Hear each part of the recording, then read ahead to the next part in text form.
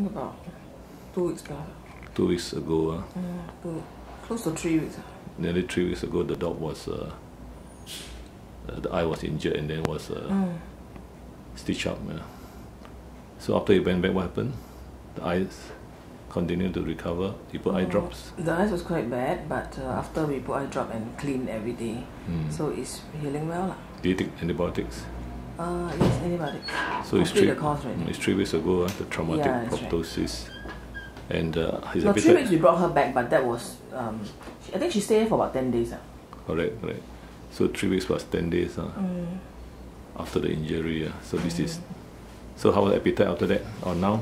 She was okay, but I think these 2 days she's not very well. What happened, vomiting or...? No vomit, but like a bit of diarrhea and no appetite.